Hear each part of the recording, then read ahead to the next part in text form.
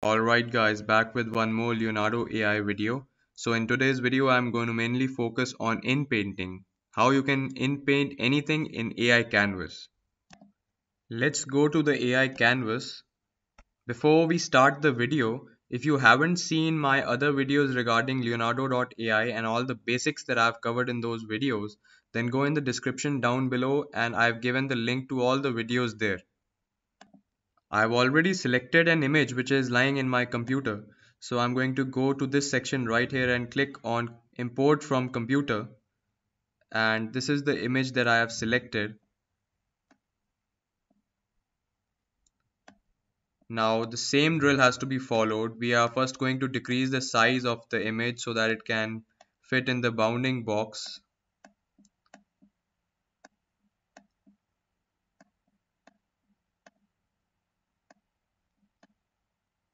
Now the target is to make this house look a bit new, add some exteriors, add some garage and one two more things that make this house look complete. As you can see, this part of the house looks very old, so we need to change this part of the house. So I'm going to click on erase and then mask out this part of the image in order to replace it. Let's mask out this much part first and then bring the bounding box on top. And as you can see, the prompt that I used was add similar bricks and wood. You can add something like add new bricks and wood instead of similar. But I'm going to use something else to make it look a bit better.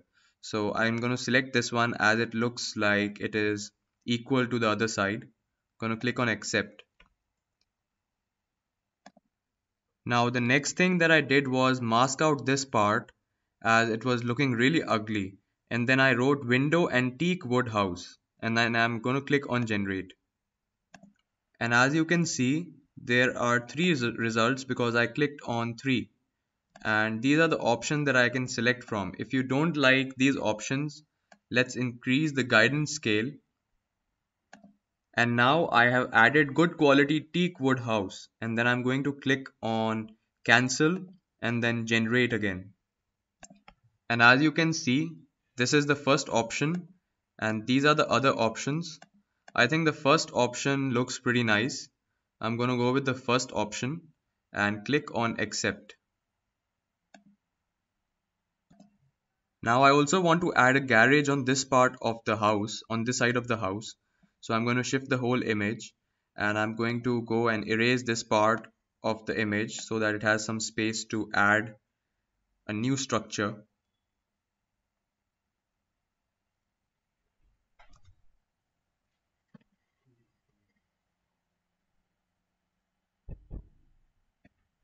And then just bring the bounding box on top right here. And then this is the prompt that I used. Now I'm going to click on generate. And as you can see, these are the three options. The first one looks really blended in, but I didn't want the car.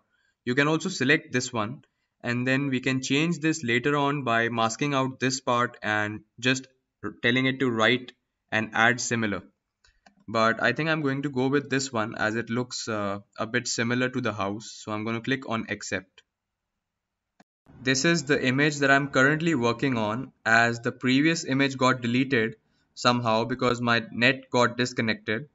And the next step now is to rectify these wooden panels.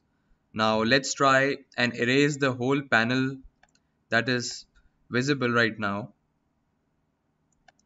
I've erased all these wooden panels and now I'm going to write a prompt and see what the system comes up with. So as you can see right here, I created a mask on the whole thing and then I wrote expensive wooden panels, doors and windows, and these are the generation that it came up with. This is the first one, this is the second one, and this is the third one. I think this one is suiting the most, or maybe this one. I'm going to go with this one as this is suiting the most. I'm going to click on accept and then fill in this area as well. After filling in this leftover area, I drew a mask on this part of the house because the rooftop was not looking that good. And then I wrote new red rooftop panels. And these are the generations that I came up with. I'm liking this one, so I'm going to click on accept. I also wanted to generate some more of the lawn that is already present. So I wrote add and then I brought the bounding box on this area. And then I'm going to click on accept and do the same thing for the whole area. As you can see, the lawn is completed. And if you want to see the side by side image, the comparison image, let's bring in that image, the initial image which I started editing of the abandoned old house. Let's decrease the size of the image and place them side by side in order to compare them.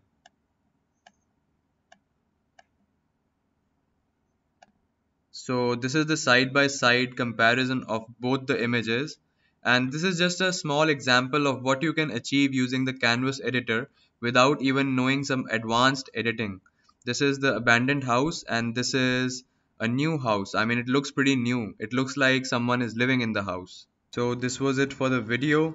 If you have any special requests or any doubts about any topic in the Canvas editor or in Leonardo.ai or anything in general in the AI space, you can always write a comment down below and I'm definitely going to cover that particular topic, clearing your doubts.